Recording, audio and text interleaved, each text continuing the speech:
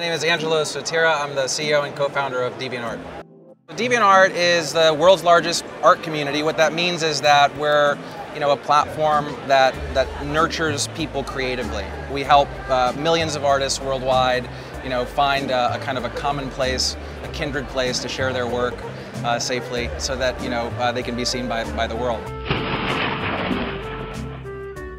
My favorite comic book of all time is The Watchmen by Dave Gibbons. The future of comics is extremely exciting as we move to digital. And in the world of digital, of course, we're going to have a much superior experience, I think, inside of the capabilities of these beautiful screens that we now have. But in addition, I think that this sort of move to digital represents an opportunity for creators to be first, to be substantially more in control of their distribution and their destiny.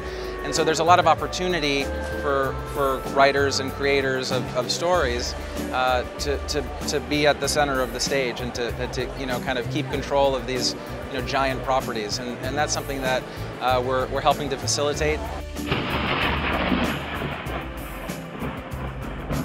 So the most difficult question possible, if I had to pick one artist to illustrate my life, I think I couldn't do better than Stanley Lau Artgerm. Stanley is perhaps the most famous, most popular artist on the internet. He's had billions of views on DeviantArt. So I don't know if he's here.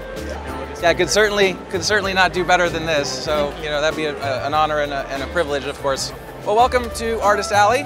So this is our 4th year working with Comic-Con on the Alley.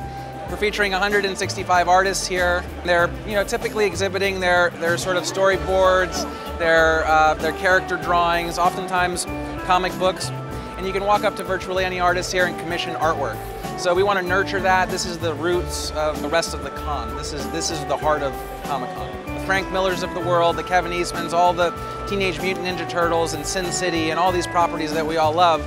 Literally, those artists were here, graduated to small press, got their deals, and now they are giving us all the pop culture that we love. And so we just feel a very deep responsibility to this place.